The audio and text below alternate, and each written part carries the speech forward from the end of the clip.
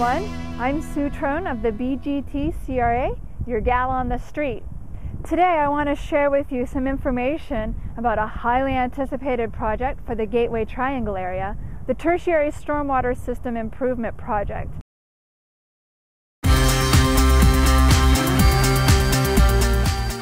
This project is going to create an interconnected system of open swales and culverts that's going to improve drainage of the stormwater as it floods, particularly in the rainy season.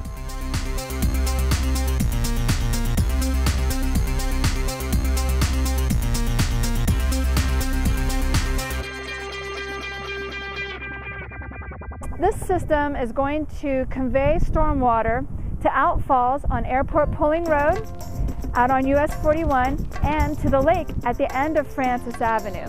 This should be a great improvement for the residents in the Gateway Triangle area. We expect construction to start sometime in the middle or toward late spring this year.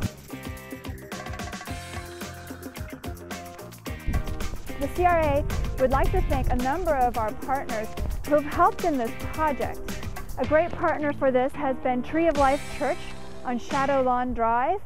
They've warmly welcomed us for our public meetings.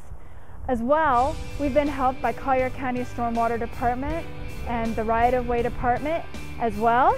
Collier County Housing and Human and Veteran Services, they've helped us with the grant that funds this project, and the Florida Department of Economic Opportunity. They've helped fund this project with a grant of $2.7 million.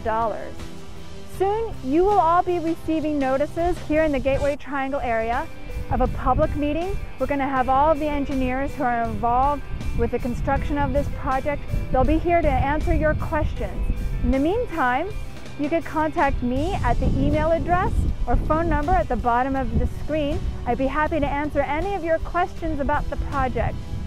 For now, thanks so much for watching, and stay tuned for more information.